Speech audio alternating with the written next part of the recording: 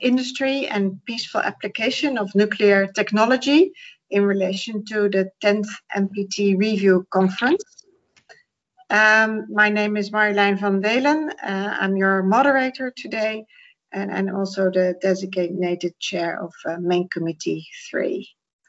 But first of all, some household remarks. I'd like to ask all participants to mute their microphones and to disable their cameras, except for the speakers and the panelists. I'd like to inform you that the meeting is on the record and also that we'll be recording it. So it's good to realize that. The format of the meeting is such that now, first of all, Izumi Nakamitsu, Under Secretary General, will deliver some opening remarks, followed by a keynote address by Mr. Shaukat Abdulrazak of the IAEA. And that will be followed by a panel of 4 very distinguished panelists. We have Mr. Charles Oko, who's counselor in the Nigerian Permanent Mission in Vienna. We have Dr. Sama Bilbao in Lyon, DG at the World Nuclear Organization. Mr. Sajid Babu, chairperson of the International Committee for Non-Destructive Testing, and Ms. Nicole Danjoy, is vice chair of the Global Diagnostic Imaging Healthcare IT and Radiation Therapy Association. After that, President-designate Gustavo Gleslauvinen will deliver some remarks, and then we'll open the floor for questions and answers. So with that, I'd just like to say a few words on this webinar, what it's about. After the review conference of the NPT had to be postponed last year due to the pandemic, it was, I think, of interest of many to stay engaged on the topics of the NPT, and especially to stay engaged with those outside of the group of member states of the NPT. So especially with industry, with other organizations, international organizations, with civil society. So to that effect, UNODA has organized a series of webinars. And today's one is on our engagement with industry. It's been organized in cooperation between the IAEA and UNODA. So I would like to thank both of them for organizing. And I think with that setting, I'd like to get us started without much further ado. And first, I'd like to ask Izumi Nakamitsu, her Under Secretary General for Disarmament Affairs, to deliver some opening remarks. Izumi, you have the floor. Thank you. Thank you very much, Marjolein. So nice to see you. Ambassador van Delen, Marjolein, Ambassador Zlovnin, Gustavo, of course, Mr. Abdulrazak, distinguished panelists, ladies and gentlemen. It is my pleasure to join you today. At the outset, I would like to thank the International Atomic Energy Agency for partnering with us to produce this event. But more broadly, I also want to thank the IAEA for its continued collaboration in supporting the NPT review process, especially in keeping up momentum during this period of uncertainty. This webinar is a proactive example of what Secretary General calls inclusive multilateralism, that is looking outside the traditional parameters, if you will, of the international community to embrace new and different stakeholders. It reflects a growing understanding of the need for so-called multi-stakeholder forums. These forums brings together diverse groups of actors to engage in dialogue, provide fresh and different perspectives, and of course generate innovative solutions to pressing problems. They allow us also to cross-pollinate different forums. It is becoming increasingly apparent that in today's context of historic advances in science and technology, the progenitors of that technology need to be in the room when discussing its application, ramifications, and regulation. While the development of nuclear energy was initially a state-led endeavor, the cutting-edge breakthroughs in areas such as power generation, human and animal health, water conservation, and agriculture are being driven by innovations from the private sector. It is therefore important that we hear from industry how it believes it can help facilitate better implementation of the NPT. Given the nature of the expertise on our panel, I am sure that we will hear about how the nuclear industry is helping to improve the conditions for many of the most vulnerable populations around the world. Pillar 3 of the NPT, which provides for access to and facilitation of the peaceful uses of nuclear technology, is often overlooked, but it is an integral element of the NPT's success. Industry can play a central role in building on that success. The intersection between international peace and security and sustainable development is becoming increasingly recognized. This is especially the case as more and more states promote a human-centered approach to security. The NPT is uniquely situated at the crossroads between security development and technological advancement. The review conference, therefore, presents an invaluable opportunity to strengthen states' parties' contribution to the achievement of the Sustainable Development Goals. Industry can and should play an important role in realizing such an outcome, not least by identifying areas in which they can support and add value to the excellent work being done by the IAEA in facilitating technical assistance, regional outreach, and educational programs. However, I would also like to use this opportunity to point out that the private sector's contribution to the NPT can go beyond peaceful uses. Industry can play a role in supporting pillars 1 and 2 as well. Technological advances developed for civilian uses can have important applications for non-proliferation and disarmament. Take, for example, the possible applications of distributed ledger technologies such as blockchain for safeguards information management, or the role that image recognition software or remote sensing technologies can play in verification of compliance. We need to sharpen our tools to prevent proliferation and take steps towards a world free of nuclear weapons in the face of mounting technological challenges. Industry can provide important assistance in this regard, I believe, but we need to engage them and involve them in our conversations. So I look forward to hearing what our panelists and the audience have to say on these topics during the Q&A segment. And I thank you very much for your attention and looking forward. Back to you, Myelin. Thank you very much, Izumi, for setting us off on the right foot and for reminding us the important link between peaceful uses to the SDGs, as well as to the first and second pillar of the NPT. And with that, I think that's a good segue to our keynote speaker, Mr. Shaukat Abdulrazak of the IAEA. He is the director of the Division for Africa in the Department of Technical Cooperation. Mr. Abdulrazak, you have the floor.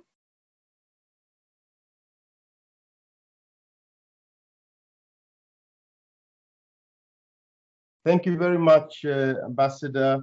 And also let me take the opportunity to recognize the presence of Her Excellency Nakamitsu, fellows, panelists who are here, and all participants. Excellencies, colleagues, ladies and gentlemen, I'm going to share with you my slides. Can you, Ambassador Dillon, are you able to see my slides? Yes, yes, I see them.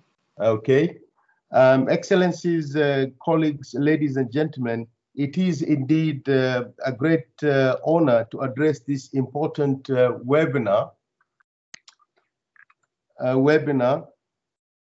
in run up to the 10th NPT Review Conference on the topic of the third pillar of the treaty, the peaceful uses of nuclear energy. The IAEA plays a dual role in meeting the objective of the NPT. It is entrusted with the key verification responsibilities under the treaty, and it also has an important role in supporting achievement of the objective under Article 4 to foster international cooperation in the peaceful uses of nuclear energy. We welcome that the discussion aims to reflect the equal footing of all three pillars of the treaty. You recall that these are the non-proliferation, disarmament, and peaceful uses, by highlighting the importance of nuclear application in achieving development goals. This indeed the aspect of NPT we notice most progress. I would like to commend the topic selected for this webinar, the link between the industry and the peaceful applications of nuclear technology. We can see from these figures how important the contribution of industry is to the GDP per capita in each region. But this, of course, contribution is uneven. You can see from the slide, Africa faces a significant gap. Industry-generated GDP in Africa is less than a third of that in Latin America and less than a fifth of East Asia. So in fact, Africa then needs to leapfrog to catch up on this aspect. Nuclear technique and technologies contribute directly to 9 out of the 17 SDGs. They address fields as diverse as food production, diagnosis of disease, and management of natural resources, and several nuclear applications make key contribution to industry. And you can see from the slide, I have provided some few examples of how nuclear technology would be able to contribute in different, SDGs, the 9 SDGs that I've mentioned, and you can see the thematic areas that we focus on here at the IAEA. You can see that contribution clearly here that nuclear applications are widely applied in oil and gas sector. They are also used to ensure safety in power plants and the aviation industry. Nuclear science and technology is essential for imaging and radiotherapy equipment. And still in the health industry, nuclear technology is indispensable for medical isotope and radiopharmaceutical production. Radiation processing plays a huge role in industry today, including in food safety industry, etc., etc. Just to give you an example, the size of such a market is huge in the global economy. For example, according to the Fortune Business Insight, nuclear medicine or radiopharmaceutical industry had a market size of almost $5 billion in 2018, while the global imaging equipment market mounted to more than $36 billion in 2019. These are very impressive figures, and I'm sure my colleagues, the panelists, are going to shed more light on this aspect.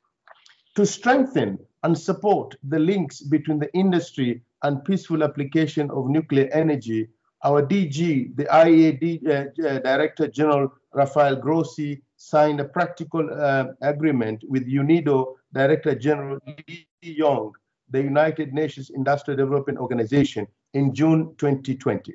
This agreement aimed to enhance the integration of the peaceful uses of nuclear technology, implementation of industrial development projects in member states, common to both organizations. Several areas have been identified where nuclear science and technology can be integrated into implementation of industrial development projects in member states. And these are indicated on my slides. They include food and agriculture, water and environment, climate change mitigation, energy planning, waste management, decommissioning, and environmental remediation, and the rest are also indicated on the slide there. The IAEA has been for many years now helping countries to establish national non-destructive testing, or if you like, the NDT, capacities using nuclear technology for many years. The agency promotes the use of NDT technology to maintain high standards of quality control for the safe operations of nuclear and industrial installations.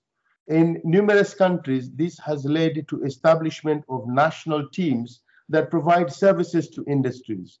IAEA support has also assisted in development of NDT training centers and certification systems. Let me give you some few examples. Because of time, moderator, I'm just going to provide 3 examples. Let me start with Malaysia. In Malaysia, companies in the oil and gas sector account for around 70% of all NDT inspection businesses. The IAEA has helped the country to establish an internationally recognized NDT training, qualification, and certification scheme, which has improved industrial competitiveness in that country. The cost of the local inspection is about 1/5 of cost of hiring inspectors from overseas. So you can see our contribution here in trying to build capacity and capability and be able to make good use of the local resources in that country. Second example that I would like to share with you, the Albanian researchers are using nuclear technology in research into and conservation of cultural heritage. The use of X-rays helped Albania understand the painting history of a delicate centuries-old masterpiece of St. George. If I move to Africa, in Morocco, almost a decade now, specialists in Morocco are using their NDT experience to support countries throughout Africa in using NDT sealed radioactive sources and radioactive traces. And this is one of examples of what we normally call here the triangular or TCDC approach, that countries which are relatively more advanced would be able to mentor and help countries which are coming up in particular fields. Ladies and gentlemen, just a few days ago, more than 40 world leaders gathered for Climate Change Summit to celebrate Earth Day. They highlighted once again the pressing global challenge that faces our planet, the climate change. Nuclear power has a great deal to contribute in responding to this global emergency. Nuclear power is an essential part of clean and resilient, reliable and sustainable energy systems. Just to give you some few figures on the slides, more than 440 power reactors operate around the world today. They produce more than 11% of the world electricity. This accounts for around 1/3 of all low carbon electricity. In addition, 153 countries and 20 international organizations use IAEA energy planning tools that are designed to help countries identify their energy needs and ways to meet them. Nuclear power program contributes to SDG number 7, which is affordable and clean energy, SDG number 9, which is industry, innovation, and infrastructure, and number 13, which is the climate action. This is a very important slide, and I would like to take a little bit of time here that we welcome to the crucial question of how can the industry widen and sustain the knowledge and technology transferred by the IAEA in developing countries. The IAEA plays a key role in building national capacities and capability in nuclear science and technology. It provides a demand-driven assistance that responds to each country's needs and priority. In all different sectors that I have just mentioned before this slide, industry can play a key role in broadening and sustaining the knowledge and technology transferred by the IAEA in developing countries. It plays an important role as a multiplier, if you like, of IAEA transfer of technology to its member states. It goes actually beyond the NDT and applies across board. And a crucial point, the industry support the science, technology, engineering, and mathematics education. I think this is very important, that we need to build capacity and capability, and we see how industry could be able to play this role in actually supporting some of educational and training ventures that we might be having in developing countries. Government need to ensure that the nuclear technology and know-how they acquire is marketable and relevant for needs of end users. The IAEA supports capacity building, but action is needed to bridge the gap between the needs of the industry and the technical know-how available. Only then we can talk about the real contribution of nuclear science and technology to sustainable development. It has to benefit humankind, have a real social economic impact, create jobs, and sustain itself by maintaining a sharing and knowledge transfer. I always like to say here that we need to do the socialization of science. We need to understand how the nuclear science and technology plays a pivotal role in our day-to-day lives, and how the industry and the government can be able to partner with us to address these needs and challenges of our member states. Nuclear techniques and technologies are widely applied in many different areas of daily life, and there is a growing demand for application of nuclear technology worldwide. Just to give you an example, in 2019, 147 countries and territories received support through the agency's technical cooperation program, including 35 least developed countries. The technical cooperation program is the primary mechanism for the provision of IAEA assistance and the transfer of nuclear technology to the member states. We count 122 active coordinated research projects as indicated on my slide. These activities aim to develop new technologies and adopt them to the pressing needs of the member states. Given this degree of interest among the national governments and industry and the expansion of the application of the technology, we must ask ourselves what role governments and the industries are playing in sustaining the knowledge and the technology transferred by the IAEA to developing countries. It's very important. Whatever we do, we must be able to continue sustaining it and have a very clear sustainability plan. Before I closing, moderator, excellencies, ladies and gentlemen, let me shed some light on some few initiatives that we've had in the recent past here at the IAEA. One, I would like to provide an overview of the IAEA assistance over the past year in support of member states' needs to relate to COVID-19. We all know that we are facing this unprecedented situation of the COVID-19. And as our DG Grossi always says, nothing stops at the IAEA, not for a minute. We were able to support requests from 120 countries and territories with the PCRs, equipments, and diagnostic kits towards COVID-19. This project has become the largest in the history of the agency technical cooperation program, so far mobilizing 26.4 million euro in the extra budgetary funding to deliver complete package of detection equipment to countries around the world. As a result, 286 national laboratories and institutions have been designated to receive support by the recipient states.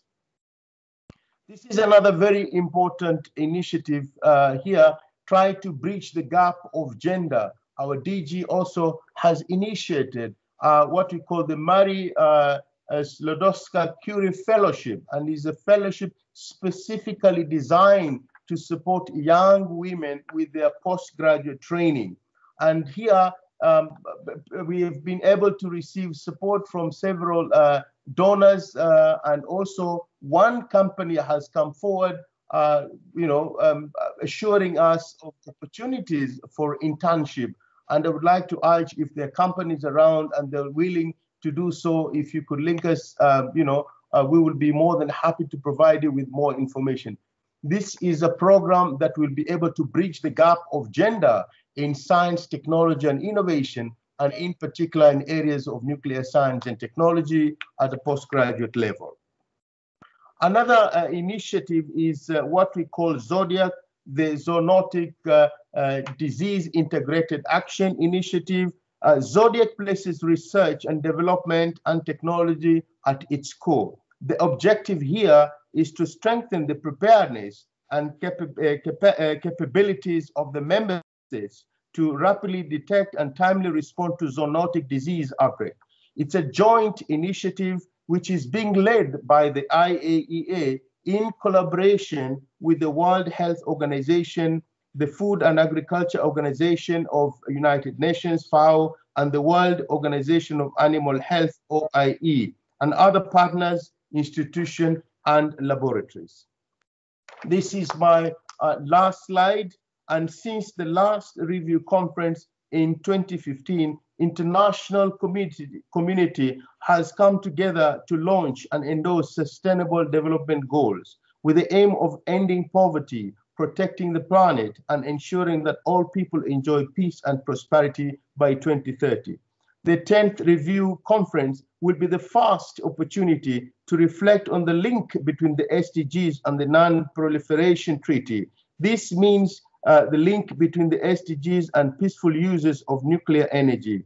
It will also be an opportunity to relaunch the debate around the dialogue with the nuclear industry and the private sector, and about the place of the public-private partnership in sustaining nuclear science and technology. And I would like to emphasize here, I think this is the conversation that we need to have. How can we all be able to play a role so that we can be able to address the social economic development of developing world? Thank you so much. Thank you very much for that, Mr. Abdulrazak. You set out very well what the importance is of industry to the work of the IAEA and how it is a multiplier. And also thanks for putting so clearly on the table the role of industry and the role of governments to provide for sustainability, and especially in the form of public-private partnerships. So thank you very much for that. And also I wanted to say thanks for pointing out the size of the market. I wasn't aware of that. So it's good to keep that in mind. And those examples you gave them really help understand what it is about, especially to those that do not have a background in this so much. So thanks very much for your presentation or your keynote address. And with that, we'll move to the panel. As I said at the beginning, we have 4 very good panelists, and I would like to welcome the first one, Mr. Charles Oko, the counselor of the Nigerian Permanent Mission to Vienna, who will be our first panelist. Charles, it's a great pleasure to have you. Thank you very much, Madam Moderator. Good afternoon or good morning, depending on where you are joining us from. Excellencies, distinguished guests, ladies and gentlemen, I'm pleased that you could all make it to today's webinar, and I express our gratitude to the UN Office on Disarmament Affairs, as well as the IAEA, for this beneficial series of collaboration and for the honor of inviting me to speak on this panel. Similarly, and at the outset, I must express our gratitude and satisfaction with the far-reaching consultations of Ambassador Zlauvinen, the Argentine president-designate, whose work continues to enjoy our support And we salute the new perspectives and fresh ideas himself and the Bureau, including yourself, Madam Chair Designate of Main Committee 3, are introducing into the discussion as we approach the 10th Review Conference. Madam Moderator, the third pillar of the NPT represents the only legitimate manner in which the potential of the atom should be applied, peaceful uses. The drafters of the treaty in Articles 4 and 5 set a template for global cooperation in the peaceful uses sphere. The third pillar, though lacking in the level of attention which it should ordinarily enjoy, has nonetheless registered significant progress. Not only are there increased applications of nuclear technology for peaceful uses in various fields across developing countries, there is a direct link between that increase and the adherence of such countries to the NPT, or they are becoming parties to the treaty. Furthermore, and thanks to the NPT framework on the one hand, and the good work of the IAEA on the other hand, there is reason to believe that the demand for peaceful uses by state parties of the NPT and member states of the UN and the IAEA will continue to increase in the years ahead, as nuclear and nuclear-derived techniques have proven to be a reliable option for addressing several global and everyday challenges, including electricity generation, where there is a huge shortage in many parts of the world, but also in non-power applications like human health, particularly cancer control, but also in food and nutrition, including food safety, isotope hydrology, and many other applications. What is more, nuclear technologies continue to provide or are able to provide useful assistance to states in their efforts to meet and achieve important global pacts like the Sustainable Development Goals as well as the Paris Climate Change Agreement. There is therefore a huge need for collaboration with all stakeholders, including with industry. In appreciation of the successes of the NPT, in particular its third pillar, but also mindful of the gap that continues to exist, the need for collaboration with other stakeholders to make nuclear technologies more accessible for peaceful, safe, secure, and sustainable use becomes paramount. Industry is a major stakeholder in this regard. As state parties and the UN system on the one hand, they need to better understand industry, and the need for industry to better understand us becomes more glaring. I believe that the NPT Review Conference is an important platform for such understanding to intensify. And Madam Moderator, when I talk about industries general, it's a broad use. It could be transport industry, it could be health, it could be nuclear fuel cycle produce and all of that. The IAEA is a significant player in the field of peaceful uses of nuclear energy. The agency has deepened over the last many years its proficiency and its competence in the field of providing technical assistance to her member states to enable them in the peaceful use of nuclear energy. In this regard, I would emphasize that the IAEA Technical Cooperation Program, the main vehicle through which it delivers support to member states, has been most successful, especially in view of the very limited resources at its disposal. Media resources have been very well managed with tangible results to show across the world. And just for emphasis, the IAEA Technical Cooperation Fund has assessed, the voluntary assessment, the entire basket is just about 86 million euros, but the work it does is far much more than that. The agency has not remained stagnant and is quite dynamic. And over the years, it has proven to us as member states that it takes into account the changing global environment. The agency has moved from a motto of atoms for peace to a motto of atoms for peace and development, thus better highlighting the development components of its mandate enshrined in Article 2 of its statutes, but also the third pillar of the NPT, for which the IAEA plays an important role. More recently, the Director General, Rafael Grossi, and the Secretariat appears to be carefully widening the space for cooperation, even with non-traditional partners, including industry. This is a welcome move, and we are cautiously optimistic that this partnership would increase both the basket of funds available to the agency, the technical resources it can draw upon, and also help to make the agency's work more impactful in both the long and short term. I'll try to give an example. In November 2019, well before the current awful pandemic broke, the Technical Assistance and Cooperation Committee of the IAEA Board of Governors approved an interregional technical cooperation project, INT 0098, which Director Shaukat referred to just now. The project aimed to strengthen the capacities of member states in building, strengthening, and restoring capacities and services in the case of outbreaks, emergencies, and disasters. Subsequently, when the pandemic broke, the project, which was already approved, which shows the foresight of the agency, its secretariat, and its member states, became the vehicle through which the largest ever TC project was delivered to member states. The agency provided assistance to 128 countries and territories, including one country that is not a member state of the agency. On the back of that success, the agency has introduced Zodiac, which Director recently referred to. Now, what is important in the context of today's discussion is that in delivering on that TC project, a Japanese industrial entity, a biopharmaceutical company, Takeda, I'm told, made a contribution of 4.35 million euros to the IAEA to enable the project.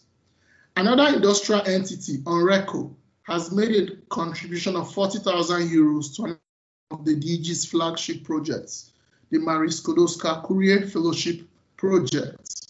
These two examples may be considered corporate social responsibility, but I believe that a time has come for partnerships to go beyond corporate social responsibility to practical, impactful engagements and collaborations. It is possible and welcome for the IAEA to continue collaborating with industry in the delivery of its mandate without losing its integrity or compromising the necessary ethos of ethical independence in a win-win for both parties. The agency wishes to assist our member states in peaceful, safe, and secure use of nuclear technologies. An industry, I believe, would like to sell their technologies for profits on a sustainable basis. A win-win is possible. The agency supports our member states to develop the necessary environment and the national ecosystem where nuclear technologies can be used in a safe, secure, and sustainable manner. When such an ecosystem is well developed, industry would also benefit because when the competence of the member state is enhanced, the member state is better able to use the technologies, to buy them, and to use them in a sustainable manner. I believe, therefore, that there is a possibility for a symbiotic and mutually beneficial relationship between the industry and between the agency.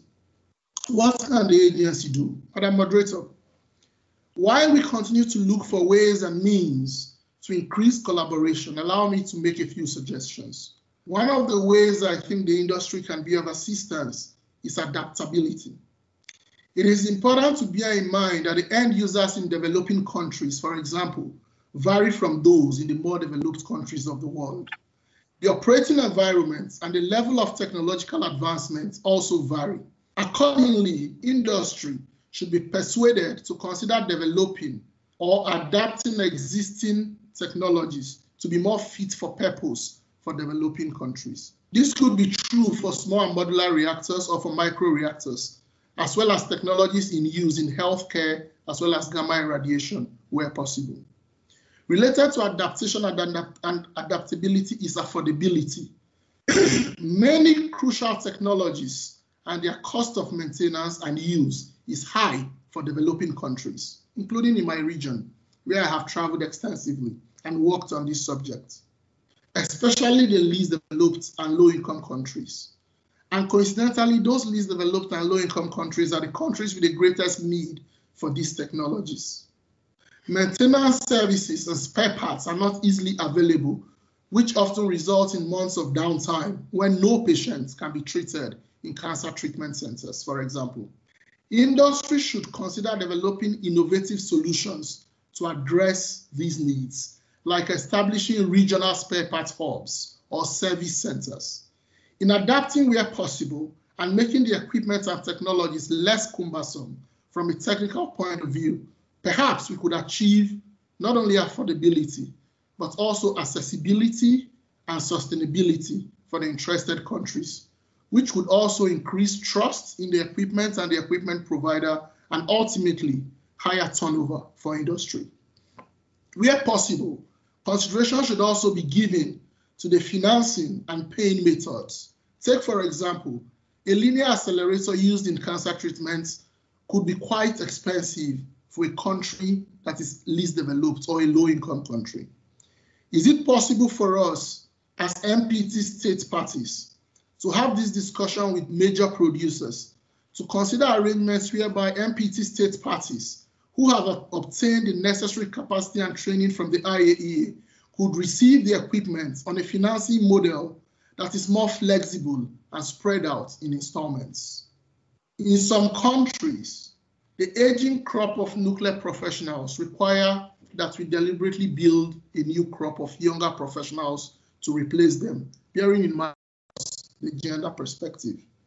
I think that, but at the same time, in other countries where there have been no access to nuclear technology, we need to develop a new cadre of professionals.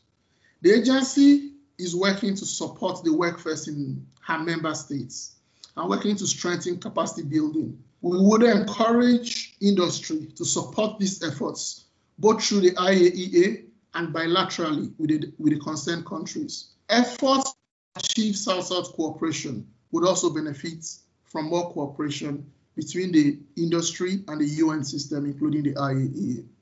The last point I would make on recommendations is that addressing the delays and denials of shipments of radioactive sources is an area in need of urgent attention. Madam Chair, the shipment of radioactive material, which includes life-saving sources used in medical, agricultural, and industrial sectors, is an example where collaboration between countries, policymakers, and the transport industry, especially shipping and air companies, is essential to ensuring continued access to radioactive sources. I have been told that over the last 20 years, the number of shipping lines and airlines or transport companies willing to ship or carry radioactive sources from one point to the point of need appears to be reducing instead of increasing. In summary, and for the sake of time, I believe that we need to work with industry to identify the areas relevant to our common interests, and we need to intensify cooperation to achieve this. I am hopeful that the next review conference of the NPT would be a good platform to further this objective for the betterment of the world. Madam Chair, Your Excellencies, distinguished participants, ladies and gentlemen, I will stop here now, and I thank you for listening. I'll be happy to take any questions subsequently. Thank you.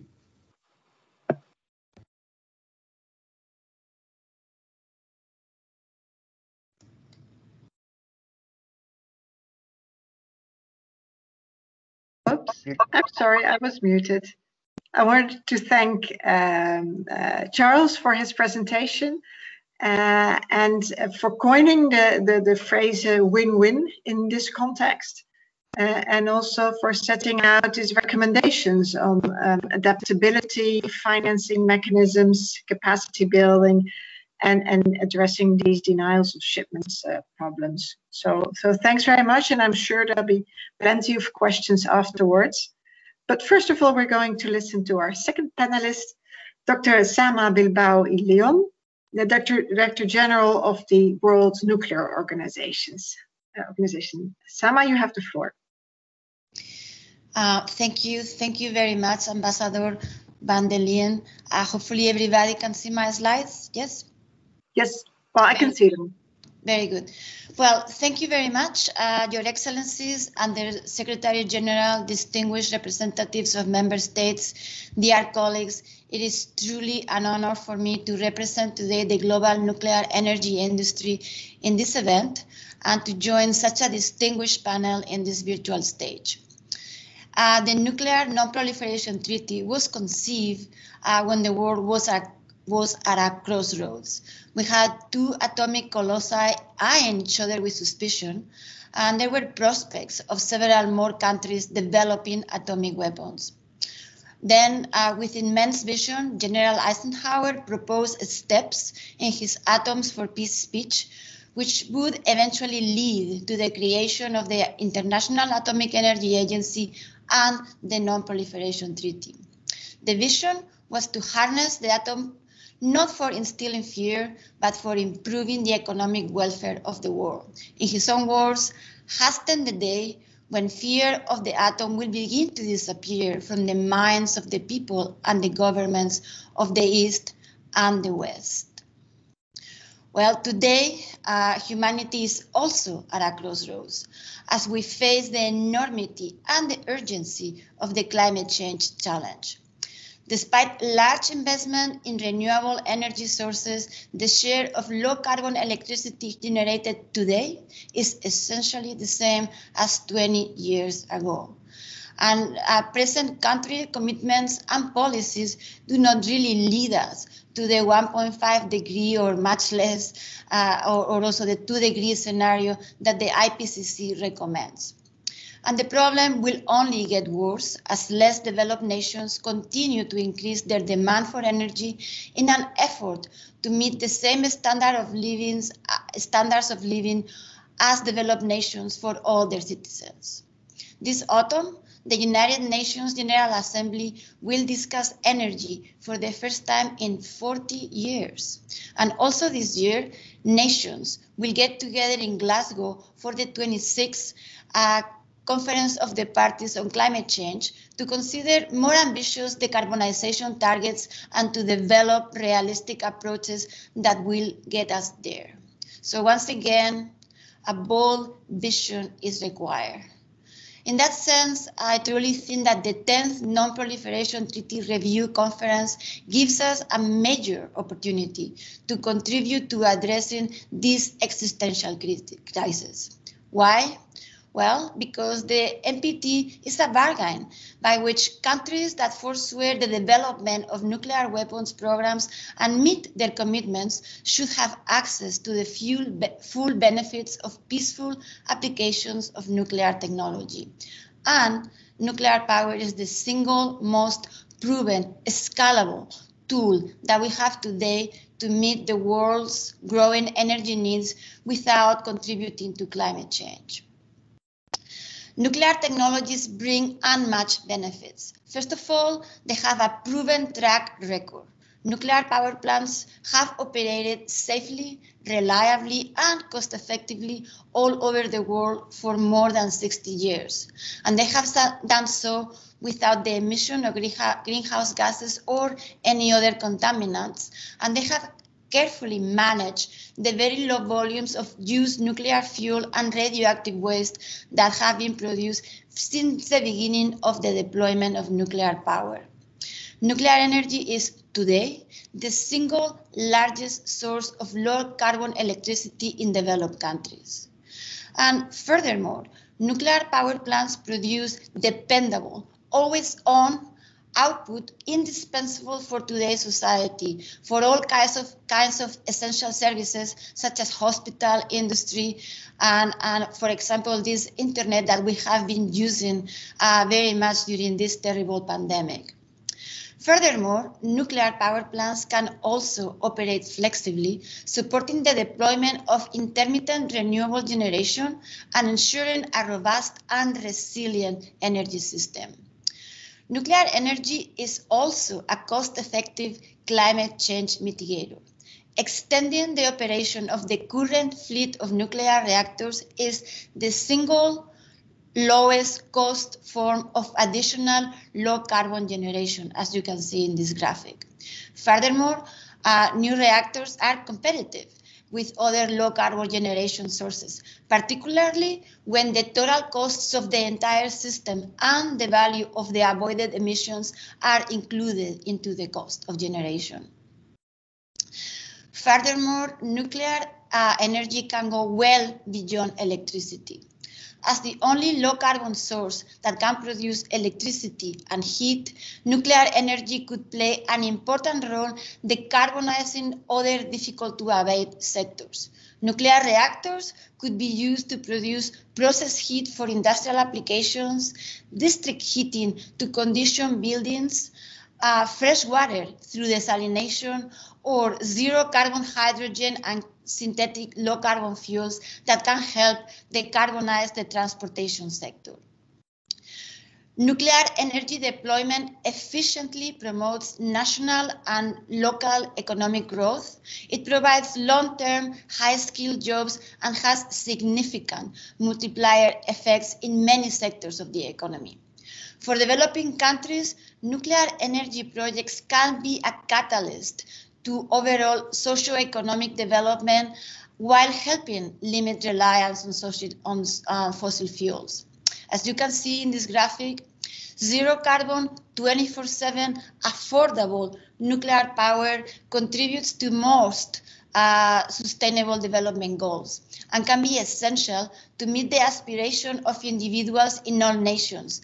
Better education, access to stable jobs, nutritious diets, better healthcare, and access to the cultural and leisure activities that truly enable a higher quality of living. In particular, I think this increased access to affordable and reliable energy helps enhance labor emancipation and reduce the abundance of menial jobs, which disproportionately affects women.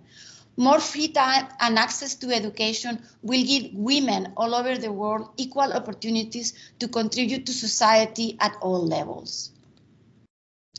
Today, the global nuclear industry continues to innovate and make the most of the lessons learned and the experience accumulated through decades of successful nuclear power generation. I showed you in this slide a few of the recent successes of new nuclear power plants that have been recently deployed. And I also show you that there are today 54 nuclear reactors under construction all over the world. And there is a lot of excitement about new technologies such as small modular reactors, microreactors, advanced reactors. These technologies not only can be more affordable, but they are also highly customizable to many specialized markets and applications, which opens new opportunities to integrate dispatchable nuclear power in the increasingly distributed and highly coupled energy systems of the future. Yet, it is absolutely indispensable to accelerate the deployment of nuclear power if we are to satisfy global energy demand, if we are to achieve the very ambitious climate targets that we have set for ourselves, and to help the world, the entire world, to meet the sustainable development goals. So in that sense, government leadership and government support is needed to instill confidence in nuclear technology and to incentivize long-term planning and private investment into these technologies. So let me close by emphasizing the importance of UN agencies and the NPT signatories to play a key role in the sustainable energy transition. For that, we call upon the signatories of the NPT to acknowledge that nuclear technology, along other low-carbon energy technologies, of course, is essential to the sound environmental stewardship of our planet and to mitigate the threat from global warming. We call on you to pursue efforts to develop the potential of nuclear technology in harmony with the economic welfare of the world through an integrated approach by the various UN agencies and many other multilateral organizations, including the international development banks. We call on you to work towards the harmonization of regulatory frameworks to facilitate the internationalization of nuclear technology. We call upon you to facilitate the transfer of nuclear technology for peaceful purposes to all countries as they develop a robust and streamlined regulatory regime that meets, of course, the objectives of the NPT while ensuring the safety and the security of the commercial and social operations. And of course, we know that the NPT has been incredibly successful in the military sense, but I think that there is still a need to conquer the irrational fear of radiation, which is unfortunately restricting the development of nuclear technology. Part of this can be done through regulating the radiological risks of nuclear technology in a commensurate way to other risks that we face. So I want to close here by reassure all of you that the global nuclear energy industry collectively supports the Nuclear Non-Proliferation Treaty as the cornerstone for the peaceful uses of nuclear technology.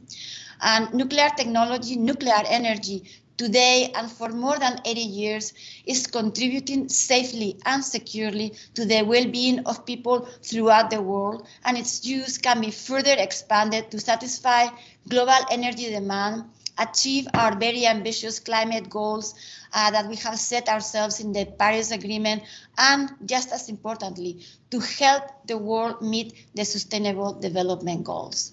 With this, I give it back to you, Madam Chairman. Thank you very much, Dr. Bilbaoui Leon, for your, I had an echo, but it's gone, I think, for your presentation and for setting out the urgency of decarbonizing electricity generation, and for making a pitch for the role in nuclear energy in that.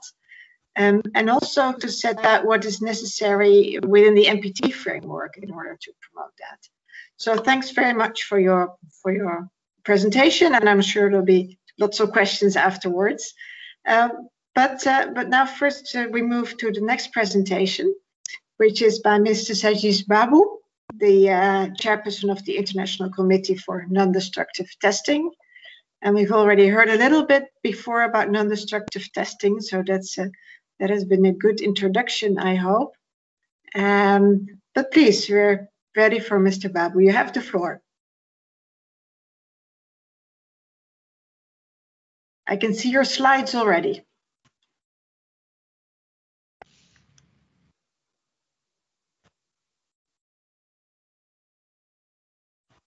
But I cannot hear you yet. Yeah, sorry, there is some, give me a second. Sure. And I see now it's Dr. Babu, so apologies.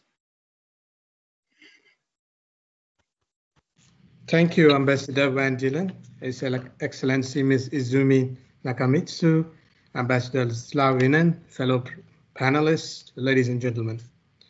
Good evening, everyone. It's indeed a pleasure and honor to participate in the webinar on the 10th NPT review. I will be giving you a quick overview of ICNDT and a perspective of how we work together with the agency in terms of technology transfer.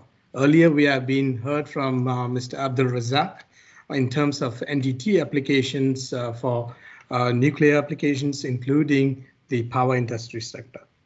NDT is one such technology to keep us everyone safe, and also it identifies the soundness of a material and structures.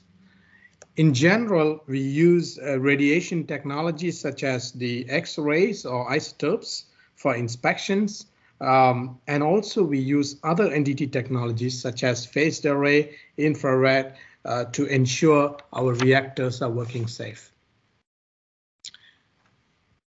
To give you a bit of overview of the ICNDT, ICNDT is a World NDT organization which comprises of 4 regions, 66 members, and actively in a collective format to work on a global growth of NDT. It consists of executives coming from individuals, nominees from different regions, which provides a unique network for multilateral cooperations between NDT societies devoted to this development of science and practice of NDT for the benefit of public worldwide.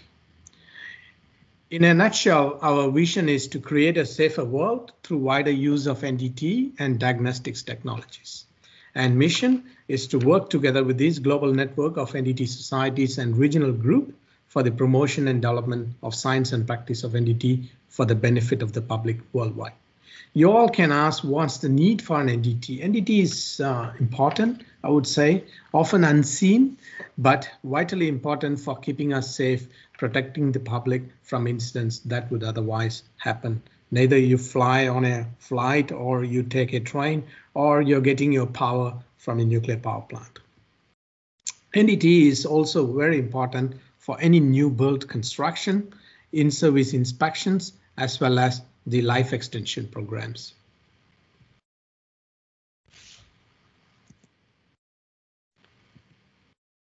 Sorry. Okay. IAEA and ICNDT has a very long relationship. ICNDT has been supporting the development of implementation for almost 60 years. And ICNDT has a license status with the agency to promote the NDT and technology transfer to developing countries through our international membership. Although ICNDT, you can see 60 plus members, however, IAEA has 170 member states, and there are a lot of developing countries still struggling in gaining these technologies for the peace use of the industry. ICNDT got some working group 5, which is in specific for radiation protections, led by our General Secretary, Mr. David Gilbert, who is putting a lot of effort in terms of radiation protection being dispersed across different countries. And together with IAEA, there are two main programs which is going around. It's the RCA, Regional Cooperation Agreement, as well as the ACAL region. It's been almost been there for now last 10 over years. The two important projects, I would say, the RAS 1022 and the ACAL regional project, which is RLA 1014. This has been done through our historic discussions held in the European Conference in Sweden to put a common syllabus in terms of training materials and NDT for civil structures. And the collaboration has initiated between RCA and ACAL and also the European partners. It's been increasing opportunities for a significant impact towards developing capabilities and capacities in NDT applications for civil engineering infrastructures in response to the common interest and priority needs. And the RCA projects have been continued to develop over years, for swinging earlier for harmonizations within the member states in early 2000 for personal certifications. And now it becomes more into very specific subjects, including concrete inspections for both pre and post disaster events. And one such ACAL project, it's happening in the Latin American region as well as the Caribbean, and it's been fully supported by the agencies to include the advanced NDT in civil industrial structures. The current participating countries includes Argentina, Bolivia, Brazil, Chile, Costa Rica, Cuba, Dominican Republic, and others who have obtained advances during these last 4 years, which was started in 2018. And Argentina has been translated the phased array ultrasonic, which has been supported by Australia into Spanish language, and it's been adopted by IRM and been used for examinations within Argentina, and it's been beyond the South American region. During 2020, most of our joint activities were suspended because of the COVID-19. However, there are a lot of workshops being held along the way, which Andy has been offered, including a virtual training course in level 3 in the South American region. ICNDT has now looked into the recent developments, NDE 4.0, which has been highly adopted, and a recent international conference being held together in partnership with the German Society for NDT. This is something, a new branch out into the industry where we want to have a better research versus applications in terms of having defect reductions to increase the probability and reliability of detection of discontinuities so that you could avoid any catastrophic accidents into the applications. There has been setting up a series of workshops which has been planned on the 20th World Conference, and ICNDT being an aggregator between research and industry, which move from theoretical applications into practical real case examples. And currently we work with the strategic partners, which are the national societies, to put forward the new standards, person certifications and applications, which helps both for the power and nuclear industry. And there is a world conference was being planned in 2020. The agency also has a plan to have a workshop together with the conference, but unfortunately due to COVID, it has been postponed almost 2 years. Now it will be planned to be delivered between February 28th to March 4. It's a 5 days conference in Incheon, and pretty much it's been everybody is very optimistic to deliver this.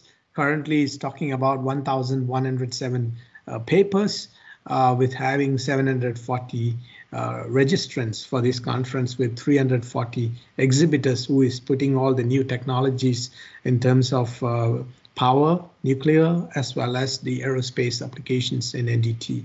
And this is a kind of timeline which we are looking into this conference. If anyone is interested into these technologies, please, we'd be happy to welcome you in our next World Conference. So to putting a closing note, NDT is often unseen, but it's very important to provide a safer world. And one of the nuclear byproducts, which is the radioactive isotopes, it's very well used and safely used in the terms of NDT applications. In the same way, NDT has been given to safeguard our reactors to ensure the safety and security of the systems. Thank you. Thank you. Thank you very much, Dr. Babu, for explaining the importance of NTT and especially the whole world that is behind that in organizational terms, which I was not aware of. So thank you very much for that. And now I'd like to move to the last speaker of the panel, Mrs. Nicole Denjoy, of the Vice Chair of the Global Diagnostic Imaging, Healthcare IT and Radiation Therapy Association. I can already see your presentation. You see the presentation? Okay, excellent. First of all, I would like to deeply thank you for inviting me in this virtual conference, let's say. And of course, the purpose of my presentation would be totally different, I think, from the previous ones, as I will be focusing on medical applications of nuclear technology. Yeah. So tell me if slides are moving. Yeah. Yes, they are. Yeah. Okay. So I will give you first an introduction about what is DITA, the organization I represent. Then also give you some history, or let's say about nuclear application to medical imaging and radiotherapy, including cobalt, teletherapy and brachytherapy. And then we'll finish with some conclusions. Yeah. So DITA is a global trade association. It's a federation of association, and it includes more than 600 companies in the healthcare domain. We are representing the industry sectors such as diagnostic imaging, radiation therapy, health IT, electromedical and radiopharmaceuticals, and our industries are global players and are highly innovative. Yeah. So yes, sorry. This is just to represent the DITA global presence, at the European, at global level. We are in official relations with WHO. We have also, since 2016, a partnership agreement with the World Bank. And of course, we work on a regular basis with IAEA, which is highly appreciated. So looking into nuclear applications to medical imaging and treatment, I would like to say that we have a long history, as you can see, on nuclear applications in the medical field, in imaging and therapy. On therapy with brachytherapy since 1901, on stereotactic radiosurgery since 1949, and on teletherapy since 1953, and on imaging since 1976. Again, in interest of time, I'm not going to read all the details, and the presentation will be available to be shared with all of you and the participant. That is no problem. So on nuclear imaging, there are two specific technologies that are used in nuclear medicine, namely the PET and the SPECT. Yeah. And those are providing physicians with information about how tissues and organs are functioning, and they are used specifically for neurological diseases such as Alzheimer and multiple sclerosis, cancer, and heart disease. On PECT and now, with innovations, the industries have also combined, PET and SPECT together with CT, with computed tomography, and today they are performed on instruments that are combined with CT scanners. The combined scans have been shown to provide more accurate diagnosis than the two scans performed separately, as you can see in the different images. And the PET CT scans are very useful for evaluating the efficacy and surgery procedure and local cancer. When you look at another imaging, nuclear imaging combination, you have also the PET combined with MRI that combine the unique features of MRI with quantitative physiological information that is provided by PET. So excellent soft tissue contrast, diffusion weighted images, dynamic contrast enhanced imaging, and so on, and MR spectroscopy. So PET MRI is a technology that is preferred for brain imaging. Of course, for all these equipment, we need radiopharmaceuticals, and the radioisotopes are used in PET SPECT to label tracers. Various also drugs and other chemicals can be labeled with these isotopes. The type of tracer used depends on what the doctor wants, in fact, to measure. For example, radio-labeled glucose can be used for detecting cancer as it is metabolized by the tumor. The last on nuclear imaging, the production of radiopharmaceuticals for imaging, isotopes for molecular imaging can be produced by irradiating a specific target inside a nuclear research reactor or in particle accelerators such as cyclotrons. The wide use of PET radionuclide can be prepared in large quantities in a cyclotron with an energy that is ranging from 9 to 19 MeV. So higher energy machines are also needed for preparation of the commonly used SPECT radionuclide.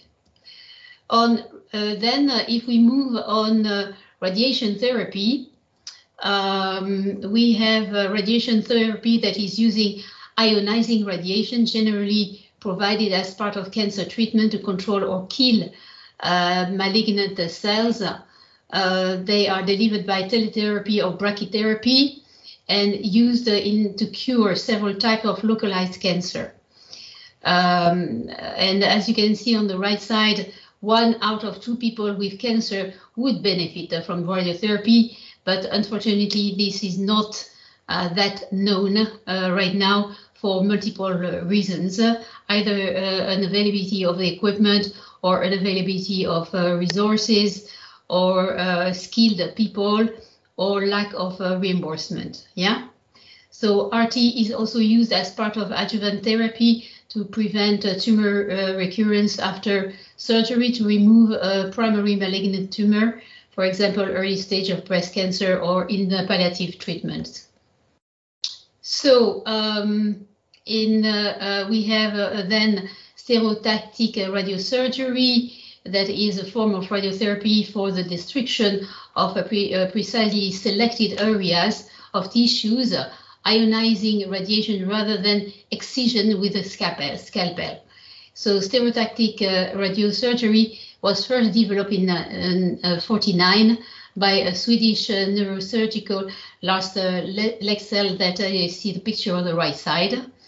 And the stereotactic radiosurgery enables accurate correlation of a virtual target seen in the patient diagnosis images with the actual target position in the patient. So the other possibility is a stereotactic gamma radiosurgery, where that is using multiple non-coplanar simultaneous beams, this is a way of treating certain brain tumor with accuracy, precision, and with low dose outside the target from the scattered radiation.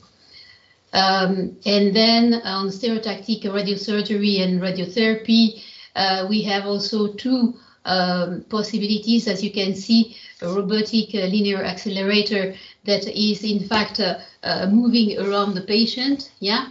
And then you have the C-arm LINAC that is more fixed and that is treating a specific area of the human body.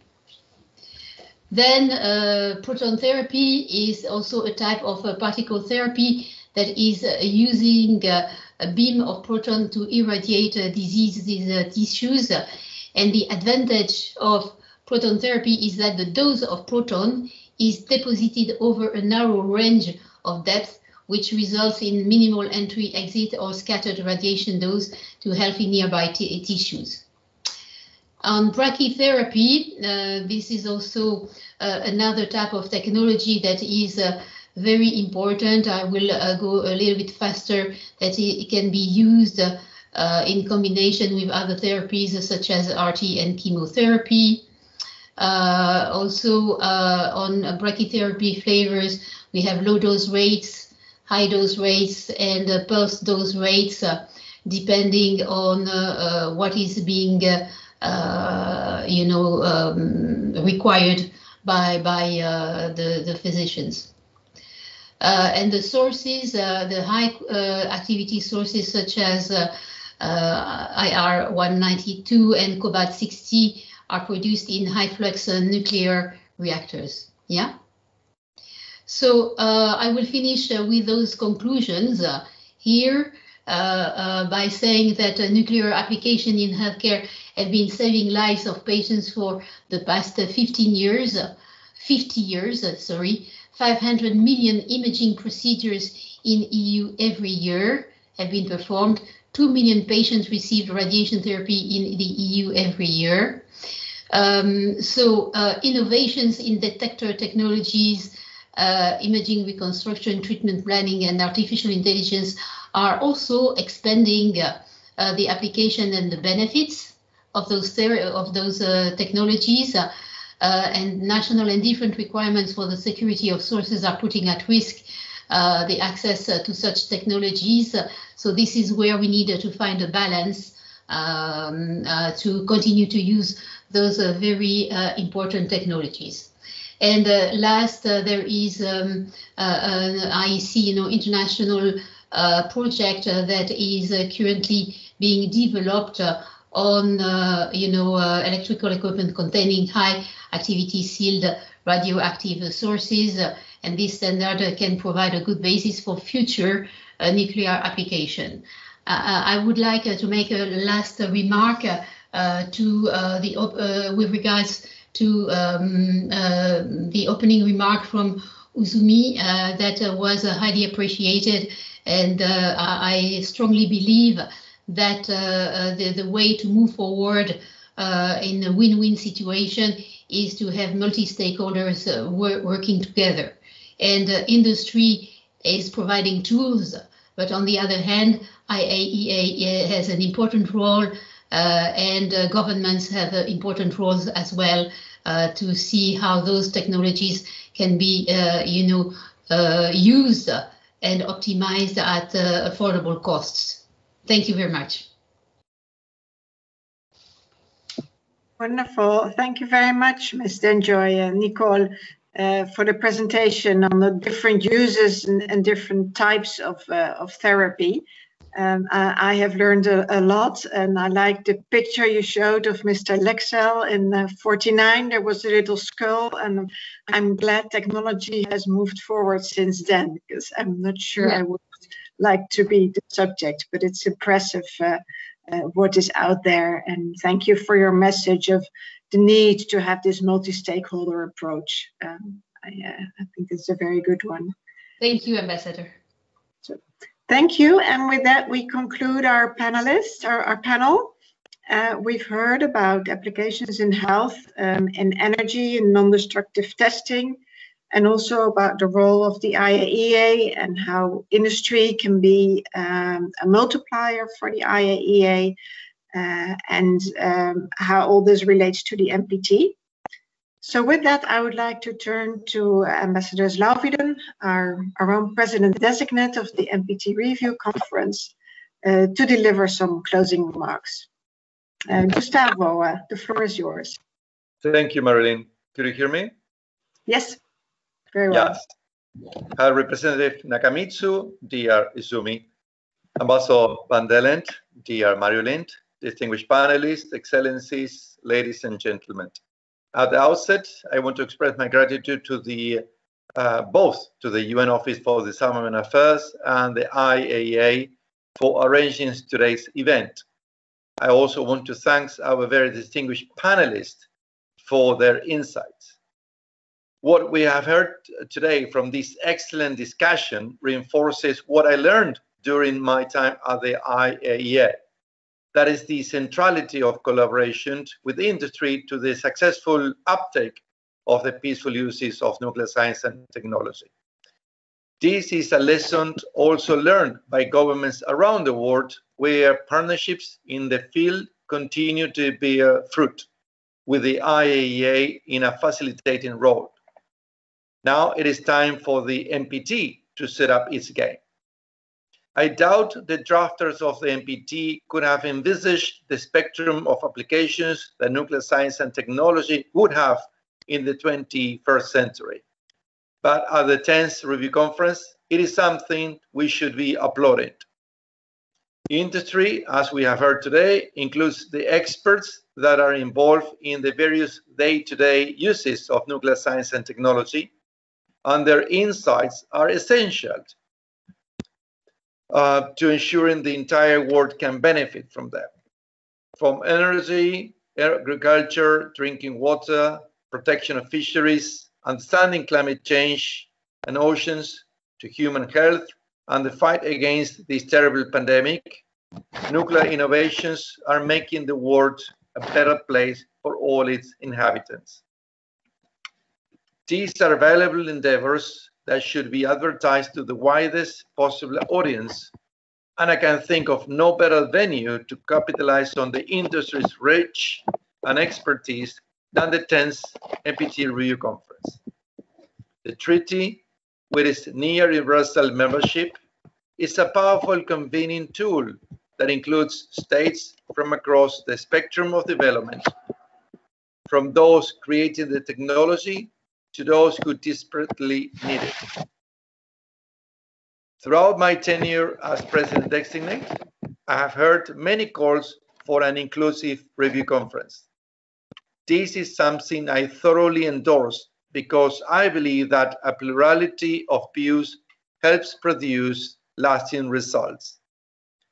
For the review conference, this means providing equitable and meaningful participation for women, space for civil society to express their views, and an opportunity for the younger generations to have their say, as well as a platform for industry to inject their perspectives.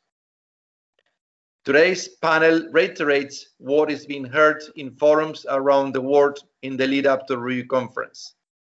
The critical importance that all state parties place on access to the peaceful uses of nuclear energy, science, and technology.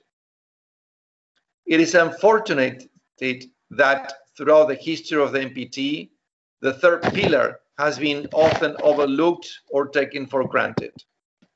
This clearly misrepresents the intentions of the treaty's negotiators. They understood that while the splitting of the atom could have catastrophic consequences, it also held remarkable promise for all humankind. They also understood that guaranteed access to peaceful uses would be critical to achieving support for the treaty's other pillars, the non-proliferation of nuclear weapons and their eventual elimination, nuclear disarmament. As President-designate of the review conference, it is my intention to ensure that state parties are committed to achieving a balanced outcome across all three pillars and to seek tangible progress in each. Our ambition should be a review conference that commits state parties to facilitating the benefits of peaceful uses, that seeks to add value to the work being done in this field, especially that undertaken by the IAEA. It should consider what the role of industry can be in achieving that goal, and I think it would also be beneficial for industry to publicly commit to the goals of the NPT. Just as with the review conference itself, the pandemic has made it also difficult to bring the plans to fruition, but we can remain hopeful that when it does take place, the NPT and the Global Nuclear Industry Forum, which is being co-organized by some of those present here, will also be held to provide a unique opportunity for the nuclear industry to highlight its many positive contributions to improve the quality of life and well-being of people around the world. The forum could help serve to remind participants of the linkages to the framework provided by the NPT to facilitate access to the peaceful applications worldwide and to consider the industry's role and commitment into the future.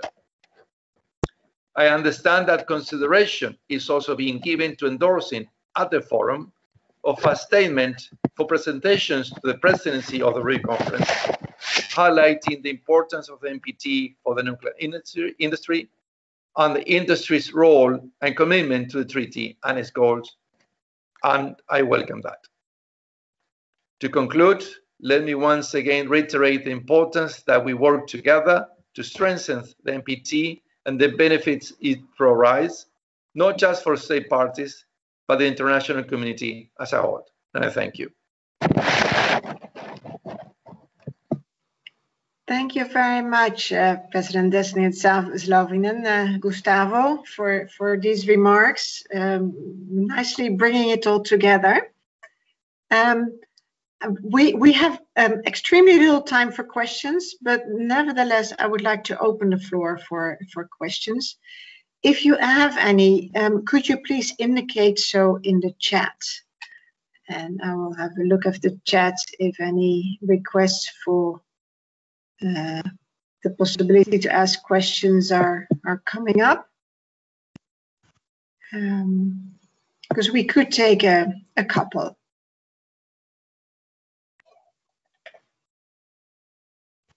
I'm not seeing anything yet, but I'm also asking our technical support whether that is my connection or whether that is because we have all been so informed so exhaustively that there are no questions now.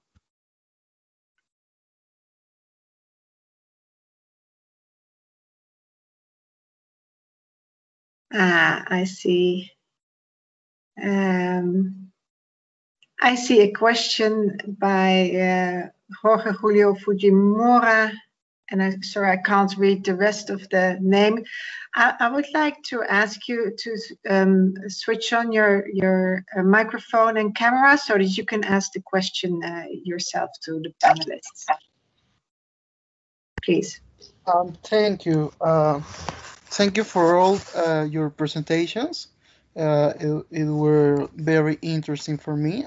I am Jorge Fujimura, diplomat from Peru, and I would like to ask about the Zodiac project.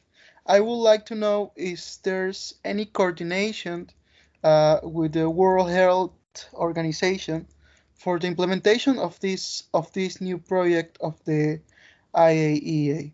Thank you. Thank you very much for your question, Jorge. Are there further questions? Because then we could take a few at the same time. I see Mahmoud Hamdi of Egypt has raised a hand. Yeah, please, would you please switch on your mic and camera? Yeah, to ask your question. Thank you very much. Good afternoon. Can you hear me? Yes. Or good morning in New York. Thank you very much for this very important and insightful presentation that sheds important lights on the great values of the peaceful users of the nuclear energy. I have a comment and a question. The first, let me start first by my question is that for any of the panelists, whether they can consider new ideas and initiatives that can be considered in the next review conference on how to make the resources for the technical cooperation more assured and sustainable and predictable. Bear in mind that there is the financial availability of these resources has faced many challenges in the past years, and there are lots of projects that have been agreed by the agency that have not been financed, and there was no sufficient funds to implement these projects. The second point is a comment which has to do with the nuclear-derived techniques. I think there is a need to caution against the placing the nuclear-derived techniques on an equal footing with the nuclear techniques. Of course, the nuclear techniques, from my perspective, shall take the precedence. The nuclear techniques are the techniques where the nuclear component is the highest component of all other industrial components or technological components. However, the nuclear-derived techniques is just only a small part of the technique is nuclear. So I think it is important when we address the peaceful users to accord the priority to the nuclear techniques, mainly the nuclear techniques, and of course also with an emphasis maybe on also the advanced peaceful users. Thank you very much. All right, thank you very much for your question. Very good. Do we have further questions? Otherwise, and also in the interest of time, we'll turn back to the panel. And also, I think to our keynote speaker, if that's okay, to answer that question on the coordination with the WHO on COVID. Yeah, thank you very much, Ambassador. If I may come in, indeed, as I stated in my presentation, this is an initiative that has started by the IAEA with the member states, and we've also reached out to our sister UN organization, the WHO. All our activities related to human health and other health-related aspects, we always reach out to WHO. So we've had a conversation with them, and immediately we start implementing this project, we will be working very closely with the WHO. equally, just maybe to add also, there is an element of the veterinary side as well, and we have done the same with OIE and also FAO. These are very, very close partners that we always consult and work with here at the IAEA. Thank you. Yeah, excellent. Thanks for those clarifications. Okay, then that leaves us with the question, which is actually a big question, on ideas for new initiatives on sustainable financing. Can I turn to the panelists in the same order that they spoke and ask them to very briefly respond? And after that, I think we will have to close this session with my eye on the clock. Charles, can I ask you to answer that question first, or to make any other remarks that you wish to, maybe also in response to the other presentations?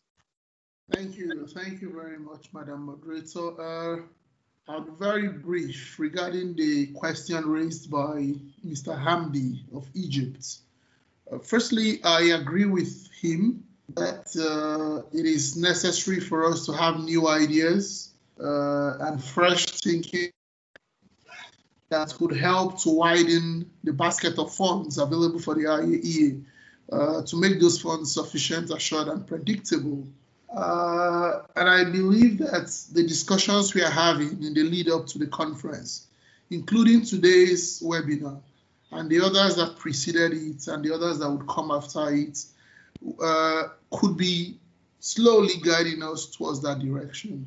I am not sure that anybody has the silver bullet immediately, but I think that for as long as we continue speaking with each other in the spirit of collaboration and bearing in mind our shared vision, I am sure we would find the necessary elements and building blocks to achieve sufficient, assured, and better funding for the IAEA Technical Cooperation Program. It is important to do so because the need continues to increase and the resources shouldn't remain the same. And it is even more important in view of the current global environment related to COVID and its impact on economic resources of contributing states. It is not impossible that the funds that may be available in the years ahead may reduce. So we have to think of new ideas, and where industry can come in, I would say it would be very good. Thank you, Madam. Thank you very much, Mr. Oko, for those remarks. Dr. Bilbao Ilion, would you have an answer to the question or any other remarks? Thank you very much, Ambassador. Well, I think that specifically to the question of how to get access for additional technical cooperation funds to the International Atomic Energy Agency is difficult for us to say. But I will say, one thing I will say, I think that as part of the key achievements that we can get in the context of this third pillar of the NPT, I think we need to ensure that multilateral development banks and multinational banks, import-export banks, consider very seriously nuclear science and technology as one of the potential investments that they may want to make. I mean, as you know, in many cases, nuclear technology is specifically excluded from the technologies that are supported by these development banks, which of course it is a problem when particularly developing countries are trying to use these technologies, are trying to develop their expertise. So I would strongly suggest that perhaps this is one of the areas where the signatories of the NPT governments can work with these entities to ensure that the criteria that are put in place to decide what can or cannot be supported is technology neutral and science-based, and is actually looking into the actual impact that these technologies can have on sustainability for the various countries. And with that, I thank you once again for the opportunity to join in and this team panel and all of you in this event. Thank you. Thank you very much, Sama, for those recommendations and for your participation. We quickly turn to Dr. Babu. Would you have any recommendation for us? Ambassador, I think I have two recommendations, Ambassador, in terms of the support by the agency and to these NDT applications. This support should continue because there are two spread of success. It has been happened, say, 20 years before when we started the harmonization of personal certifications of NDT. The agency IAEA played a greater role to the developing countries to set these certification of persons in NDT, especially in the radiographic testing. And that went fantastically well. And the second last 10 years into the civil and infrastructure applications, it's good cooperations. The countries in the Southeast Asia, and you could see the countries in South America has greatly benefited to the RCA and ARCAL support. And that should continue. And I would say developing countries that played a crucial role, like Japan and Australia and United States, has supported these growing countries of transferring the technologies, and that went well. And the second part is in terms of ideas of fundings and support, I would say the nuclear energy is sometimes forgotten as this is a cleaner energy. And I would say it has to be taken the UN climate change financial support into the applications of the support to peaceful applications in energy demands. So this is something which could be deliberated, discussed, and to have a long-standing support, especially for power applications. And growing demand is there, and this is one of the successful technology has been there for the last 5 decades at least. Yeah, thank you. Wonderful, thank you very much. Thank you very much for that. Finally, Ms. Denjoy.